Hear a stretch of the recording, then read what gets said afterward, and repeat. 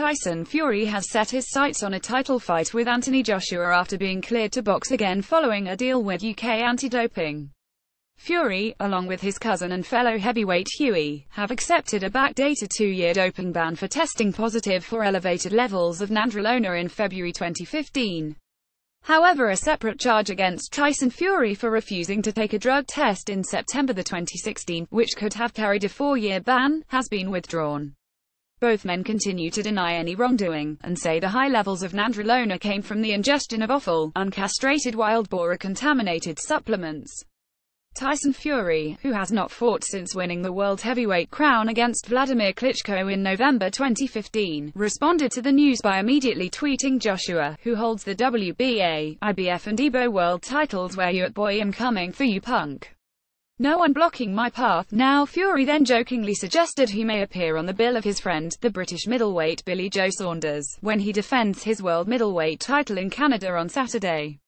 In a statement, Fury, 29, said, "I'm a fighting man through and through, and I've never backed down from anyone in my life, and I was certainly not going to back down from fighting this dispute.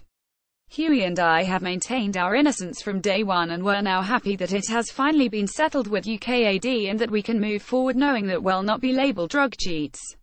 I can now put the nightmare of the last 2 years behind me, and next year I will be back doing what I do best, better than ever, and ready to reclaim the world titles which are rightfully mine." The UKAD chief executive, Nicole Sapstead, said there was absolutely no whitewash and nothing to be fearful or embarrassed about in the decision. However, she confirmed her organization would launch an internal review to learn any lessons from what she called an exceptional case.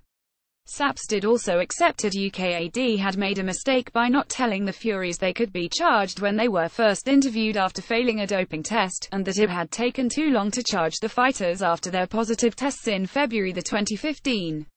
Sapstead explained the delay was because her organization had needed to seek additional scientific research into nandrolone and consult the World Anti-Doping Agency and an expert in nandrolone. The Furies argued they were in some way legally prejudiced because of delay, she added. "It was probably a failure on our part. In hindsight, and when we run a review of this case, that will probably be something that emerges out of it. But we're not in the business here of just frivolously charging athletes and hoping a charge will stick." Sapstead also conceded the failure to keep Furies informed was intrinsically linked to Tyson Fury's refusal to take a test last year. However, she denied the spiraling legal costs of the case had been a factor in the surprise compromise decision. "We have thrown an unprecedented amount of resources at this," she said. "Yes, one of the elements does have to be the money side of things. But that was not the sole reason we got to where we got to, absolutely not.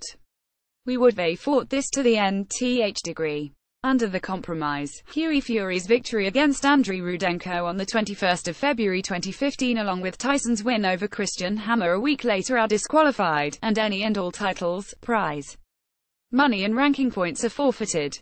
However, UKAD accepted that because both fighters were not put on notice of their alleged anti-doping violation until June 2016, and had not committed any doping offences after February 2015, the results they obtained in their fights after that date should not be disqualified.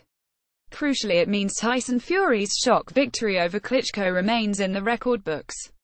The case was also complicated by several factors, including Tyson Fury failing a test for cocaine use in September 2016 and later admitting using the recreational drug to deal with depression related to his injury and UKAD problems. However, Monday's decision allows both parties to claim a partial victory. As Sapstead admitted, it isn't as if you're going to go, "This is a brilliant outcome. A compromise is a compromise." TYSON2FASTFURY at Tyson Fury at Anthony Joshua, "Where you at boy, I'm coming for you, punk, ain't number one blocking my path, now clenched fist, light skin tone." December 12, 2017.